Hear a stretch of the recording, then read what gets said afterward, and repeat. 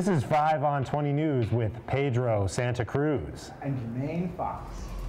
Coming to you live from our studio in downtown Tucson. It is March 6th. Your mic's not on. Oh, my mic is on. What does that mean? Let me just start again. Okay. Are we live? Okay, so can you just keep going to the beginning? Hey guys, you know, these things happen, all right? I know that they're, sorry for the... So are we live right now? Yeah. Oh, we're gonna do this. So let me just take the time to discuss something important. Can you hear? Are we good? Am I good? Oh, they can hear me in there. What are you gonna discuss? Can you discuss something? Yes, I could discuss that I've been gone for 2 weeks, and gambling rehab was wonderful. They treated me very nicely, and I'm hoping I won't be back, but unlikely. Don't bet on it. Yeah. Yeah. Arizona representative and the first formerly undocumented female legislator, Isela Blanca, was arrested at a Washington, D.C. protest to rally Congress on passing a DACA renewal bill. Hundreds of dreamers and supporters marched from the National Mall to the Capitol, where they sat in the middle of Independence Avenue and locked arms. Blanca said that she had a moral obligation to be at the event and be arrested by Capitol Police. The protest fell on the same day that Deferred Action on Childhood Arrivals, or DACA, was supposed to be rescinded. However, a federal court issued an injunction last month that stopped deportations for DACA recipients until the law is worked out. For weeks, both parties have been trying to come up with a solution, but have come to no agreement. Before the event, the DACA group renounced their support for the Democratic Party. One such recipient said he was withdrawing from the party until something happens for my brothers and sisters. The Democratic Party said since DACA recipients don't have deep pockets, they're cool with the decision. So money does matter. Yeah, sometimes it does. All right, the family of a mentally ill man who was killed after being shot by a stun gun while under the care of former Maricopa County, Sheriff Joe Arpaio may get $7 million in a lawsuit settlement. Lawyers discussed 2 weeks ago that the case had reached a settlement but had not been disclosed the amount wasn't disclosed until Friday at the Board of Supervisors meeting. The amount, is now scheduled for a vote on Wednesday. The deal will resolve legal claims against Arpaio and his jail officers, but not the Phoenix Police Department, who was also involved in the incident. The case involves 44-year-old Ernest Atencio, who was arrested by Phoenix police in 2011 on a misdemeanor assault charge after a woman claimed he was kicking on her door. Officers had an earlier interaction with Atencio. That same day at a convenience store when they concluded that his behavior was due to mental illness. The lawsuit, accused the Phoenix police of, my throat, I don't know what that is, officer of attacking Atencio at the jail after he refused to take off one of his shoes. It alleges that Arpaio's officer then jumped on Atencio and formed a dog pile on the man, later killing him. Throughout Arpaio's 24 years as sheriff, he cost the county $33 million in jail-related legal claims, and now he's running for senator. The state is thinking of implementing an Arpaio tax so they can store away a legal defense fund if Arpaio is elected senator. Save up those pennies, Arizona, because you're gonna need it. A penny saved is a penny earned. Fewer visitors from Mexico are coming to Arizona, according to data from the U.S. Department of Commerce. The data shows a 10% drop in Mexican visitors compared to last year. A troubling statistic considering that Mexicans are the biggest source of international visitors. Mexicans made up about 2/3 of all foreign visitors to the state in 2016. To try and lure back Mexican visitors, the Arizona Bureau of Tourism has set up an aggressive marketing campaign to appeal to those living in central Mexico who would be swayed by the state's national beauty and outdoor activities.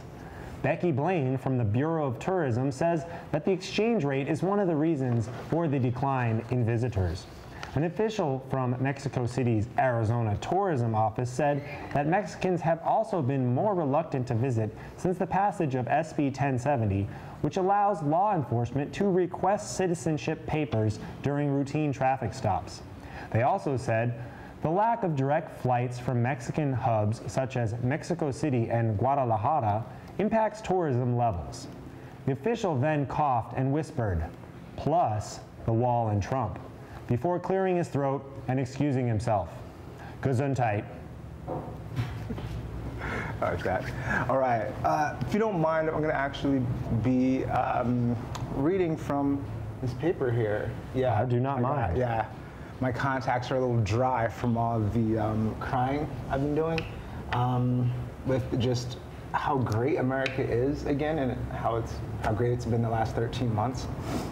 Well, I don't know if you'll have enough paper for that, but you know, do your best. I will. All right.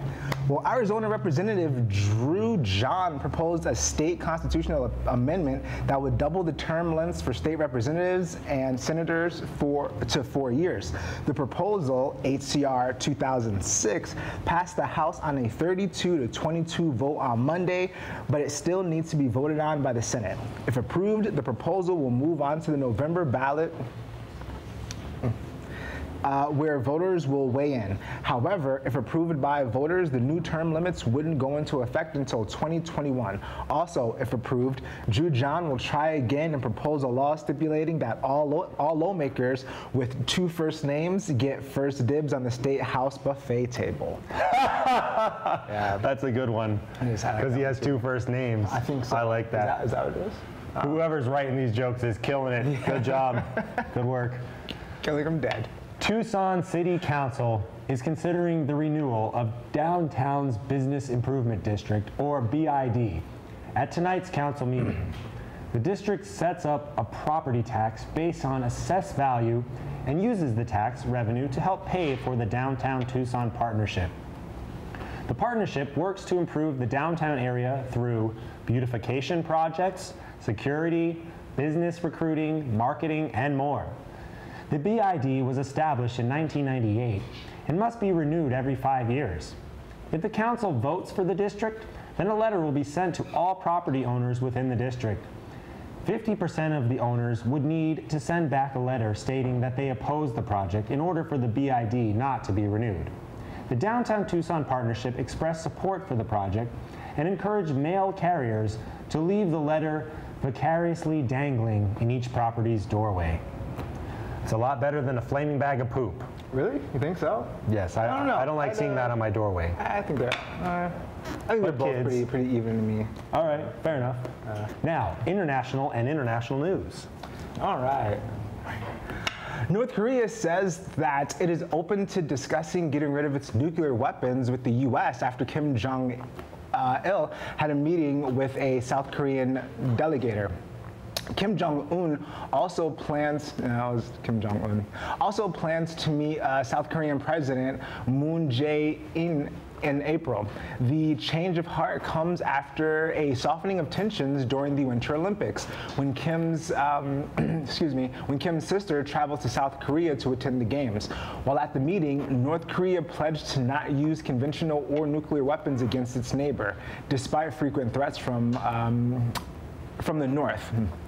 Both sides also agreed to set up a hotline between leaders to allow consultation to reduce military tensions. So, good news. Of course, any moment now, our president will probably turn into ruin it with a tweet. So keep a lookout for that. Although I don't personally think Donald Trump has ever ruined anything, ever. It was interesting to hear that story about a hotline. Sounds sexy. Former drug company CEO and self-professed pharma bro, Martin Shkreli, was ordered to forfeit $7.36 million in assets after Shkreli was found guilty of defrauding investors in his hedge fund.